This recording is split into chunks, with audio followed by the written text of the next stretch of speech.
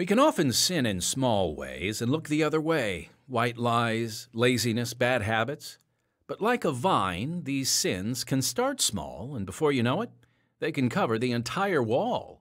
So what happens when these small transgressions turn into a lifetime of running from the consequences? Let's get into it. Hello, friends. Welcome to the Unshackled audio drama podcast, where we share the gospel of Jesus Christ through the art form of audio drama. Yes, and that includes sound effects. We do this by using true life stories of real people. Just a heads up, the story in this week's episode contains some scenes that, well, might not be appropriate for younger viewers, so parental supervision is advised. I'm Timothy Gregory, and I've got a question for you. Does your sin control you? Sin is a slippery slope, and it can often start small, grow, and end up hurting you and others in your life. Many times it isn't realized as a problem until, well, it seems you're too far gone. So how do you tell when you start to slide? How can you tell if sinful desires are the ones calling the shots in your life? That's what we'll be looking at in this week's Unshackled audio drama podcast. We've all dug ourselves into a hole before. Sometimes it's something small, like ditching plans with a friend because you were sick, only to run into them at the grocery store. Or in other cases, it's something that can be life-altering, like picking up a bad habit that slowly turns into an addiction. Sometimes we even dig ourselves into a spiritual hole. We can convince ourselves that we've sinned too many times and we're in too deep to ever change. Yet down in that hole, the question always lies, is there a way out? Which is exactly what the man in this week's episode needed to find out. Also, you want to stick around because later we are going to give the rest of you an opportunity to enter our sweepstakes drawing for a prize. No, it's not a cash prize, but it is a prize. And I think it's a prize that you are really going to like if we draw your name. But first, let's get to it, folks. The classic true story of Harold Sullivan, Part 1.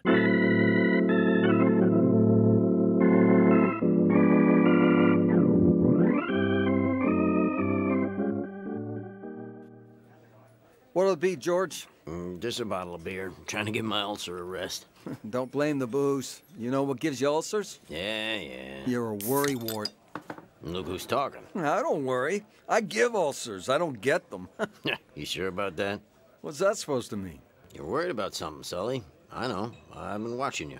What's there to worry about? I don't know, but you are. If I didn't know you for a guy with guts, I'd say you're scared. Scared? What, are you a psychic? No, but I think I know you as good as anybody. What's got you worried, Sully? All right. We've been pretty good friends, George. You heard anything about a takeover in this part of the state? You mean by the mob? That's one name for them. I heard something. I can name you half a dozen bar owners I know personally. Guys who've taken on what you might call silent partners. And you know about it. And all in the last 2 or 3 weeks. Yeah. They're leaning on you? Trying. What'd you say? I told them to get lost. Think you're tough enough to make it stick? Maybe. That was a week ago. I haven't heard from them since. You will, Sully. They'll make their move. They always do. What was that? Something came through the window. Hit the floor!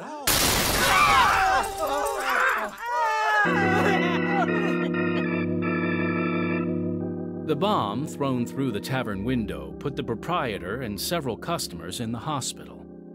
It also convinced the proprietor to move his business elsewhere. So he sold out, moved to an unfamiliar city, and bought what he thought was a small neighborhood bar. But the move lifted him out of the frying pan and dropped him right into the fire. What happened next makes for one of the strangest stories we have ever told. You'll hear it all as we bring you Part 1 of the classic true story of Harold Sullivan, right now on Unshackled. I was born in Harrisburg, Illinois, in the hilly coal country that people call Little Egypt. My dad was a miner, but in the early 1930s, after Prohibition, he opened the first tavern in that part of the country. During the first days of the new business, I stood on an empty soft drink case and drew beer while my dad took in more money than I had ever seen in my life. Helping him count it at the end of the day was the most exciting experience I'd ever known. Here you go, Harold. You count the nickels and dimes while I add up the folding money. When I think of all those years I dug coal for a few measly bucks a day. 10, 20, 30, 40, 50, 60... Whoa, that's no way to count. Take them two at a time. 20, 40, 60, 80, $1. Now, after you get good at that, take them four at a time. But always keep close track, son. This is our lifeblood. We got big money coming in. If you're going to make it big, you've got to learn to keep track of it. Happy days are here again, kid. 20, 40, 60...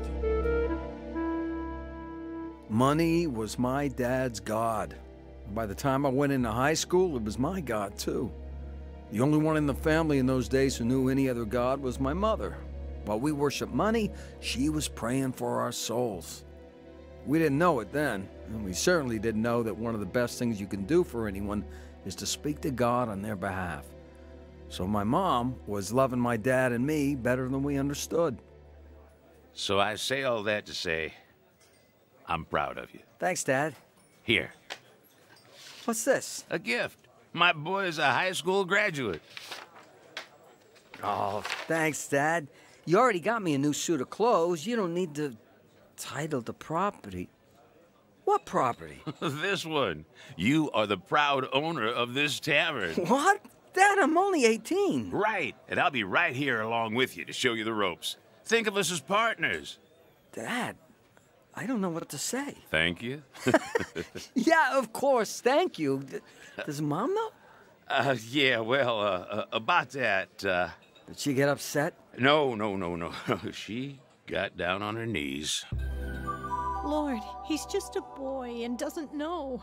Please take him out of this, I pray. Take him out of this kind of life before it's too late. In Jesus' name, amen.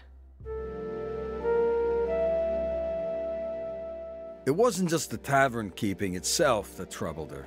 We expanded and added pool tables, dice tables, and some machines. These we own outright, and we banked the games and had a steady take from them. Also, I had developed an enterprise of my own. It involved a conventional young man's Model A Roadster of the day, complete with rumble seat, but with, a difference. Even my dad was impressed. I can't believe it, Harold. She looks like every other car on the road. That's the point. Of course, with the springs I got on the back, she'd ride pretty high if the tank was empty, but a couple 100 gallons of water takes care of that. That many gallons? That tank in the rumble holds 250.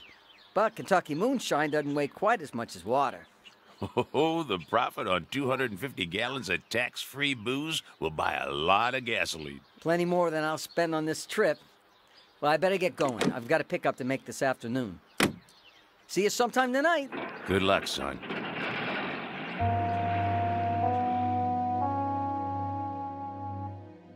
The rig looked so convincing that I didn't bother with back roads. I moved my cargo on the highways and usually made it back sometime during the night of the same day I started out.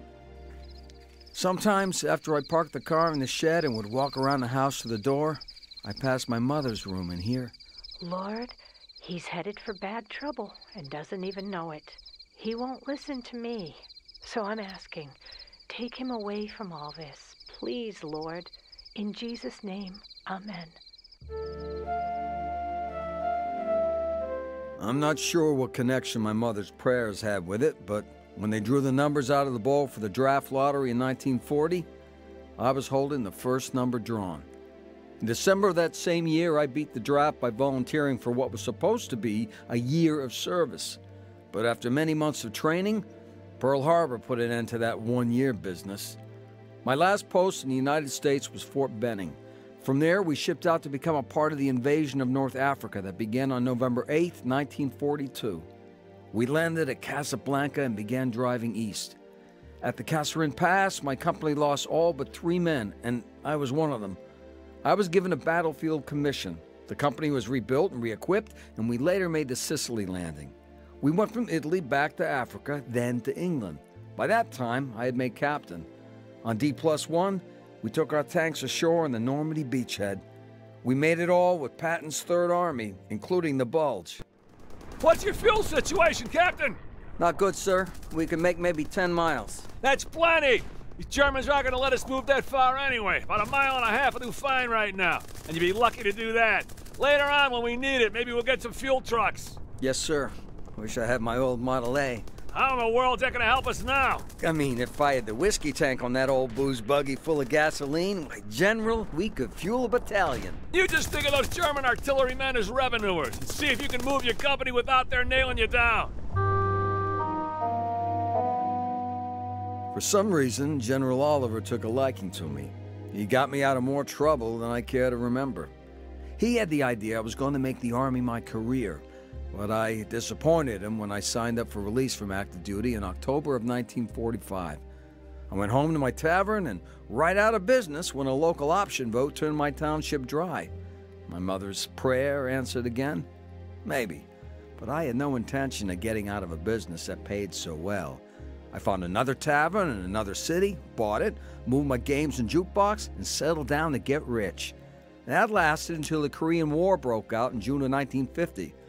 I was one of the first to be recalled, and when I reported for active duty, I found out why. Welcome home, Sullivan.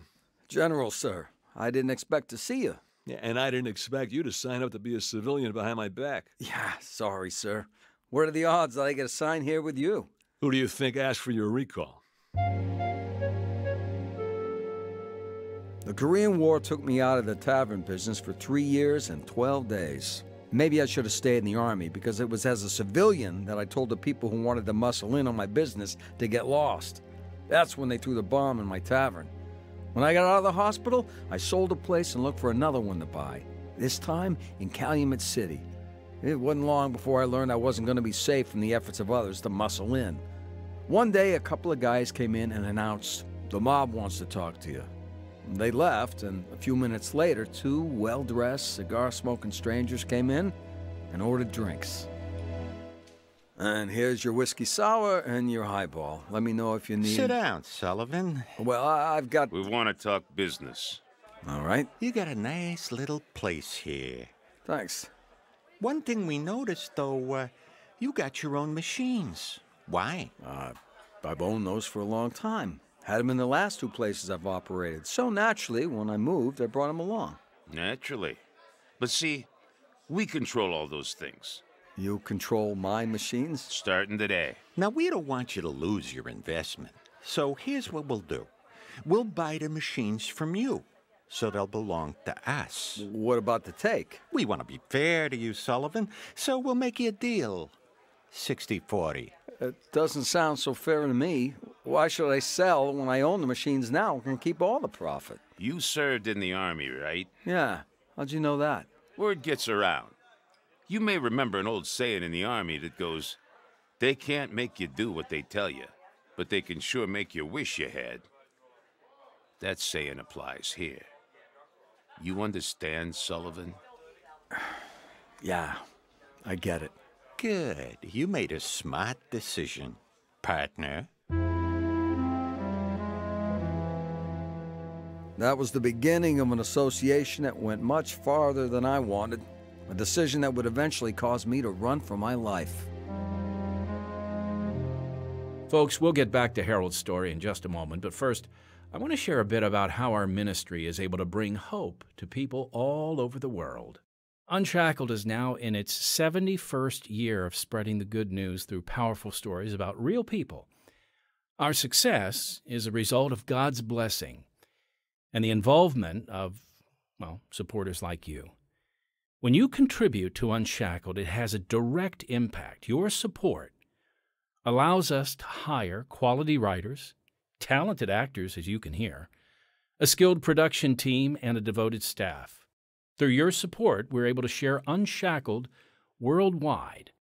So, in order to continue the work of spreading the gospel and allowing us to offer this program for free, won't you consider making a donation to Unshackled? It's really quite easy.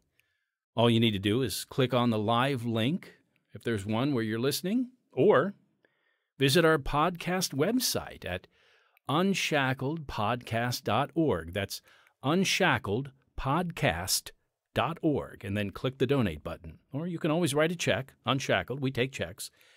You mail that check to 1458 South Canal Street, Chicago, Illinois 60607.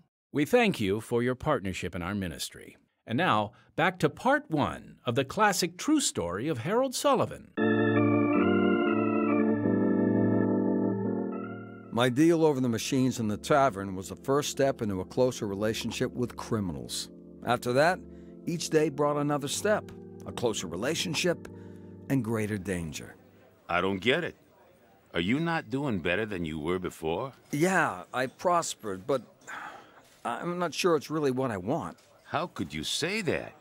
You sound ungrateful. No, I'm grateful. It's just... Look. Since we've been partners, you've added a package store and a cocktail lounge to the properties you own. Which I'm glad for. And that package store is vital to our business partnership. That's what I wanted to talk to you about. Good, because that's why I'm here. We got a shipment coming in that's going to arrive in the back of that package store next week. Shipment? What? What do you care? I'd just like to know what's... Drugs. It's a lot of drugs, okay? Now, the driver's going to have it here by midnight Tuesday, so don't be alarmed when you see that truck parked in your lot and then call the police. That would be very bad for you. Got it? Yeah, I got it. This stressed me out so much that I felt the need for what you might call a vacation. I heard of a manufacturing plant that needed a man with knowledge of heliarc, aluminum welding. I picked up some experience with that in the Army, so I applied for a factory job and got it. I asked my cousins to mind my businesses for me. On the new job, we had just installed a very large, multiple punch press that punctured slabs of metal almost 4 inches thick. After each stroke, it was my job to reach in and feel the newly punched holes for rough edges or burrs that might indicate some looseness in the die. How's she cutting, Sully? Feels okay so far. I'd get my head out from under if I were you. If that thing came down, it'd be quite a nutcracker. Yeah, thanks for mentioning it. Hey, here's a rough one. Then maybe she needs a little adjustment. Look out!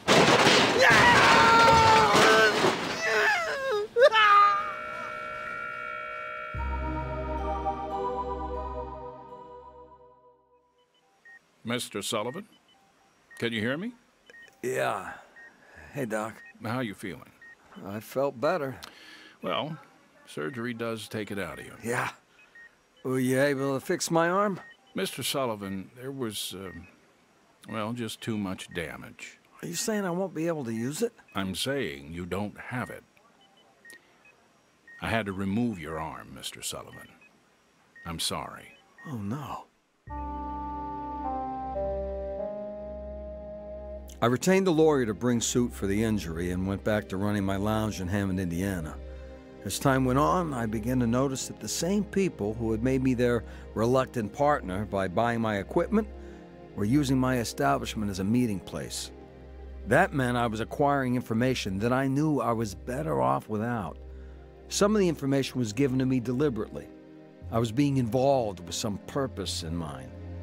I figured that out when I was taken to a place in Chicago to watch how pressure for collection was applied to a man who'd gotten into debt with the wrong people. They made me watch as he was hung by his thumbs on barbed wire and then was whipped with another length of that same wire. Let me down. Let me down. Let me down. First, get this straight. You make your payment next week, all of it, and right on time. You don't like what's happening to you now? How you gonna like it when it happens to your wife and your daughter? Oh, no! I witnessed utter evil that night. Not long after that, I was invited to go by a chauffeur-driven car to a meeting in Chicago. The location was a luxuriously furnished apartment. At a conference table in the den sat 5 men. They wasted no time. Hey, you watched the little collection work the other day. That's right. It's a very profitable business. We control it. Right now, we need the right man to handle it for us in your area. Right, man? Pays $800 a week and fringe benefits. A Cadillac, An apartment. an unlimited clothing account. So? You're talking about me? Of course. Well, I suppose it has some attractions, I'll admit. Yeah, there are other attractions. Show them the bedroom. Yeah, come with me. I'll show you more of the fringe benefits. I'm going to show you a heroin addict. You'll notice she's cuffed to the bed. Cuffed to the... That's because we haven't allowed her to have any stuff for 2 days. Mister? Please, mister. I think I'm gonna die if I don't get a fix. I'll do anything for it. Anything at all. No. Don't go away. Please. We just bought her from Texas. That's going to be in your department, too. That girl was probably no more than 17 or 18 years old, but she was covered with needle marks. They'd almost destroyed her. Whatever effect those men expected me to have from seeing her, greed, lust, or simply cruelty, they were wrong. I was suddenly sick to the point of actual nausea, and I knew I had to get out of that place. As I walked back to the conference table in the den, I hardly noticed the man beside me. I was remembering my mother and her prayers. Lord, take my son out of this terrible life he's leading. Please, take him out. In Jesus' name, amen. Well, Sullivan, now you know all the fringe benefits. What's your decision? Can you wait a little? I'll let you know. I see. You won't have another chance. Take 'em back where you got 'em. I knew my hesitation to take their offer put me in serious trouble. But on the long ride back to my own place, my mind hardly touched on those men at all. I was asking myself how I'd reached that point where anyone would even think that I was the right man for the proposal they had made me. I saw then where it had all led. Starting with a kid standing on a box and drawing beer for coal miners. I was sick of myself and sick of my way of life. Before the end of the ride, I had made up my mind that I was going to sell out, lock, stock, and barrel. I would try to make a new beginning, which I did within just a matter of days, but it wasn't the new beginning I wanted. It was the beginning of a nightmare of fear as I ran for my life. As much as you'd like to believe it, you don't have the spiritual upper body strength to pull yourself out of the hole you're in. If you feel like you're in too deep, maybe in an adulterous relationship, a drug addiction, even in that white lie that's snowballed out of control, you are never too far gone to stop, repent, and reach for Jesus' hand. Acts 3:19 says, "Repent ye therefore and be converted, that your sins may be blotted out, when the times of refreshing shall come from the presence of the Lord." When you repent and believe in Jesus, He doesn't just pull you out of the hole, He fills it in. Now, we love hearing from our listeners here on the Unshackled Audio Drama Podcast, so send us your questions, please, and we'll answer them here. It can be something you're curious about or just something you want to share with us. All you have to do is write us at podcast@unshackled.org or call and leave us a message at 312-281-1264. We'd love to hear from you. But in the meantime, here is a fact about Unshackled. Did you know that we have almost every episode of Unshackled archived? We have almost 3,673 of them since we started in 1950, including the physical copy of our first episode. We want these stories to live on to keep helping transform lives. Now, before we get to our sweepstakes drawing info, I just want to remind you to subscribe or like our Unshackled audio drama podcast. You can even share it or tell a friend. We'd also love for you to review or rate our podcast. And don't forget to check out our other podcasts on this same platform, Unshackled Daily Devotionals and Unshackled in Person. We appreciate your input and involvement in our ministry. And again, please consider supporting us so we can freely offer quality Christian programming to the world. Okay, here's the prize for our upcoming sweepstakes contest, a beautiful wooden scripture plaque. And I believe the scripture on this particular plaque is Psalm 46:10, "Be still and know that I am God. I will be exalted in the earth." Folks, this is a gorgeous plaque, especially if you're looking for daily inspiration from Scripture. You will love this authentic and very unique wooden plaque. The plaque has been sawn from a tree branch or a log and cut in such a way to retain as much of the bark around the perimeter as possible. I didn't actually witness that happening, but I can assure you it did.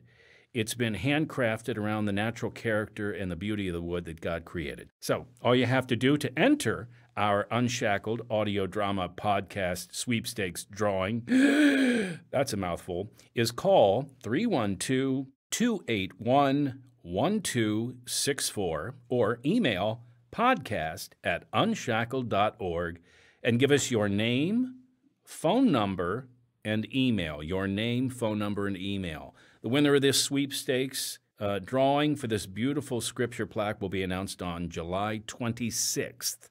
But the deadline for entry is July 21st. The deadline for entry, July 21st. And next time... Sit down, Sullivan. Well, I've got... We want to talk business. We want to be fair to you, Sullivan, so we'll make you a deal. Harold Sullivan made the fatal mistake of going into business with the mob. It's a very profitable business. Right now, we need the right man to handle it for us in your area. Right, man? Pays $800 a week and fringe benefits. Show him the bedroom. Mister? Please, mister. No! Don't go away! Please! We just bought her. That's going to be in your department, too. Can you wait a little? I'll let you know. You won't have another chance. When he drew the line with them at sex trafficking, he sparked their ire and went on the run to save his life. You're right about getting out of the country. Even then, they'll try and follow you. That's what I was thinking. Don't miss the second chapter of this exciting classic true story on the next Unshackled. Heard in part 1 of the classic true story of Harold Sullivan were Stephen Spencer, Mara Kate Burns, Dave Kappas, Michael Woolner, Gary Bricketto, and Bill Ronsky. Original music and audio engineer Don Badorf. Sound effects Michael Woolner. Recording engineer David Pierczynski. Script Jack Odell and Timothy Gregory. That's it for this week's Unshackled audio drama podcast. So until next time, unless our Lord returns before then, I'm Timothy Gregory, your brother in Christ.